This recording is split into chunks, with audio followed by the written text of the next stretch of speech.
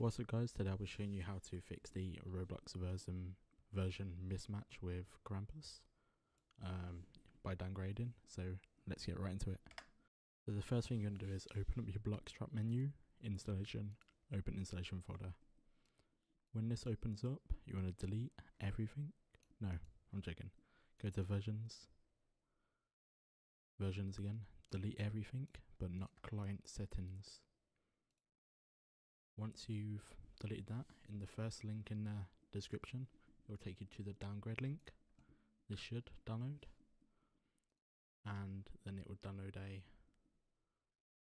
something here. You want to right click, open file.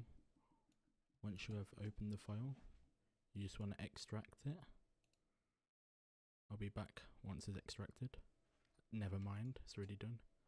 Once it's extracted, you just want to go onto it, get all the files from it, and just paste it into your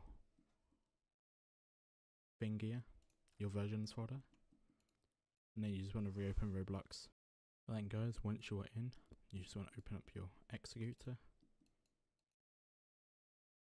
Just give it a sec, and it will say success. You can now click insert and your scripts will work now.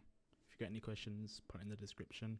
If this doesn't work and it just says Roblox needs to be updated, that means Roblox has fixed the downgrade.